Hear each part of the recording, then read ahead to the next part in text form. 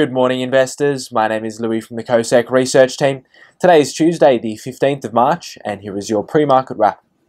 Yesterday, the Australian stock market rose 1.18% to 7,145, while in the US, markets ended broadly lower with the tech underperformance we've been seeing continued, as the Nasdaq fell around 2%. According to Chris Igu of AXA IM, equities are arguably back to fair value or below in many cases, but it might be still too early to sound the all clear on buying the dip.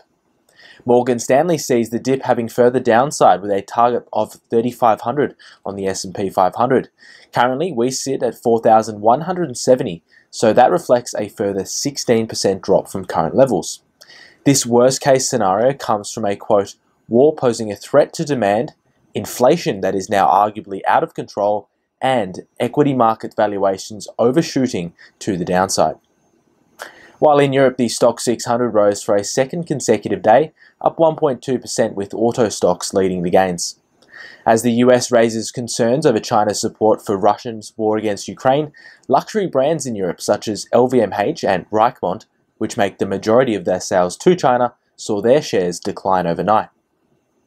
While in Asia, Chinese tech stocks had their worst trading day since the GFC, with the Hang Seng Tech Index falling 11% in its worst day since the index was established in July 2020.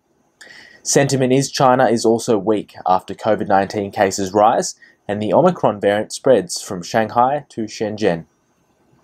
And moving to commodities, the price of oil fell yet again last night. It's back to $100 per barrel. And finally for this morning, our SPY futures. They're trading 0.85% lower at 7,087. This market wrap has been brought to you by COSEC, Kadari Securities.